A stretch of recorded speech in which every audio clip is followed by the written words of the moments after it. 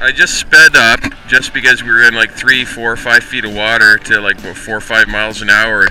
Russ had a hit, and then this thing just hammered my spoon. That's a pretty nice laker. Nothing wrong with that for a first day start. And look at the colors on the fins on this thing. You know, we're gonna have to get a net when we come out on our second day, but I could maybe try and grab it, but I don't want you to drown, like trying to reach over in these heavy waves with that cradle. But we can maybe try. You might want to move those rods. We're not in any rush here. Maybe move them to the other side or something so you can.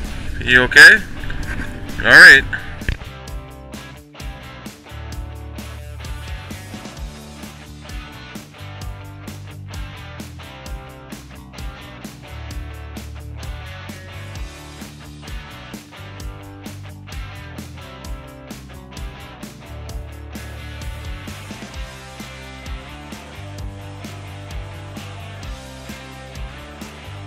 It's a very light rod I have too. It's not helping matters much.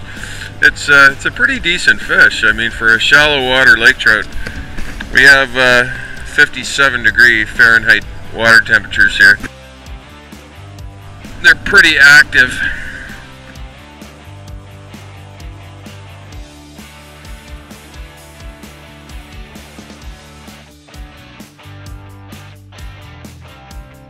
Hey, all right.